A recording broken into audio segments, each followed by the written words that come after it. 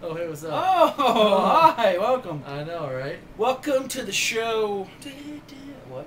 I don't even know what that was. I don't know either. That's from some radio show in Orlando. That's what they always start. They're like, welcome to the show. I just thought it was always interesting. It's pretty good. Man, I feel very awkward. We haven't done a video in here in a while. Yeah, it's been a little bit. It's been a hot minute. Yeah. Still working on the sound stage. Still. For what, a year and 2 months? Something like that. We've been in the green room here with a sheet. Well, I mean, we're getting close. We've actually painted the walls. Walls have been painted. Probably wouldn't see that though, because we just zoom in on the sheet anyways. Yeah, but so it defeats the purpose for you people at home to really gauge. We'll still show it to you sometime. Yeah, if you really want to see it. Remember, well, why not we can do? We can take some photos, put it on our Twitter account. What is our Twitter account? http // WWE.com Twitter, or sorry, WWE.twitter.com / fuck your mother. Do you think anybody tries to fuck? I fuck hope your so. mother. like these guys are fucking liars. They don't have a Twitter. What if there is a fuck your mother Twitter account? Like people they're falsely like following this one guy like, yeah, what is this? Just blew up his fucking Twitter. Who are these fucking people? Why do they care about them fucking their mother? He's probably like the MILF hunter. So this video is going to be like a news video, just a lot of stuff going on, and then we're thinking about some things. You know, we're doing some stuff we want to just get off our chests, and then we're going to do a Chikara. What's the name of the DVD that we'll be doing? Chikara, the best of 2006. I can show you that right now. We'll be doing a review on this DVD. Probably coming next week, middle of next week, after we do our They're Raw. They're probably wondering why we didn't review it 3 years ago. Oh, because we're cheap, and this was like $5. Go to our Twitter account. Yeah. Which is twitter.com / fuck your mother. So, that'll probably will come like on a Thursday or a Friday, because this will come out tomorrow, this video that we're shooting now. And then Raw's Monday, which that'll come out Tuesday or Wednesday, and then the Chikara one. Are we gonna vlog the Raw? Of course. Oh, okay. I don't think our fans would love to see that. Okay, cool. We can do that. So Fuel Legit, FTJ. You said that shit like 9 times. Fuel Legit. I love it, dude. Anyone that knows where that's from, hit me back. It's not it makes you laugh. What direction you want to start in first? We have 3 topics we want to talk about. We're going to talk about Raw, we're going to talk about Edge, we're going to talk about Rudy Charles being fired. Rudy Charles first. So that's something I hold close to my heart. I also hold close to my heart, so I'll let you you vent first, and then I'll vent. I was the second person to reach Rudy Charles on his MySpace after he posted about his being let go. Some guy was like, dude, sorry you got let go. I'm like, no. Rudy Charles let TNA go. Get that shit straight. Yep. Motherfucker. Which then comes to find out that TNA, from what I read on the okay. And I'm gonna say this every time we talk about this, because we get new fans like every time we make a video. Yeah. Everybody reads the dirt sheets. You take what you read on the dirt sheets. I'm not talking about the Miz and John Morrison. You take what you read not even current. with a grain of salt. What I read was he got fired or let go. He was not going to be back. His contract expired. Yeah. That is true. Shame on you, TNA. Shame on you. I just don't get why. Like, do you feel you have enough referees? There's 4. There's 4 referees. And Casey, when I told Casey this last night, I called him like 11:30. All like, we gotta make a video today. Rudy Charles, their 7 years just happened, right? Yeah. And then they're bringing out Don West has this new extravagant deal. It's the 7-year. $200. Yeah, it's this huge picture with everybody who's been there for 7 years. Plaque. Everybody signed it. It's like nice plaque, like he said, and we're like, oh great, 7 years. Sorry, Rudy, we're not renewing your contract, but here's a $150 plaque. Enjoy yourself. Yeah, have a great fucking day. Have a great fucking day.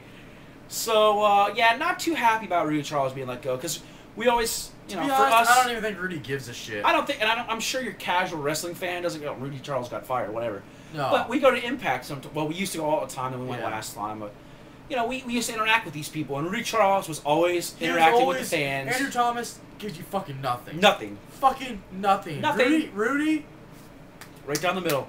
Right down the middle. He'll let you know. He'll be like, hey, Rudy! Yeah.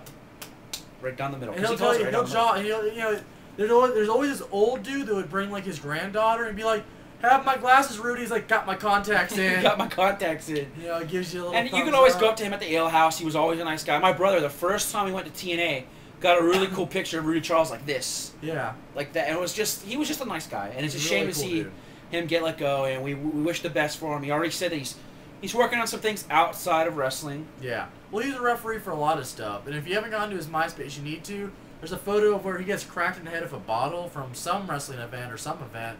And he's just like, he's refereeing, entire face covered in blood. Because someone threw a bottle into the ring and hit this poor motherfucker in the head.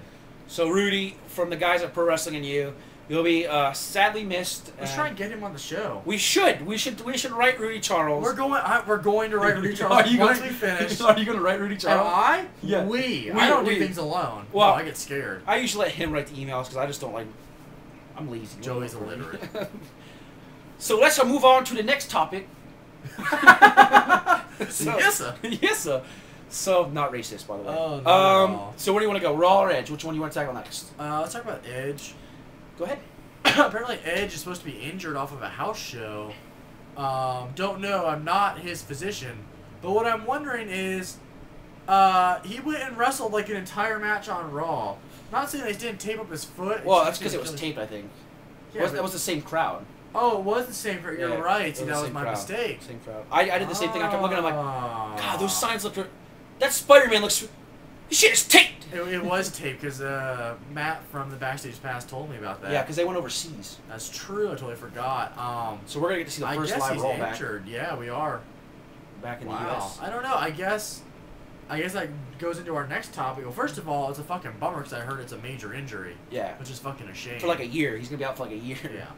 Which I doubt because usually people that athletic or that well in shape, they bounce back half that time. Yeah, 3 months maybe. Like if I did that, I'd be out for like 3 years. But someone's in the physical. Dude, if I did that, my life would be over. I'd be done. I'd be in the bed. Yeah. Like.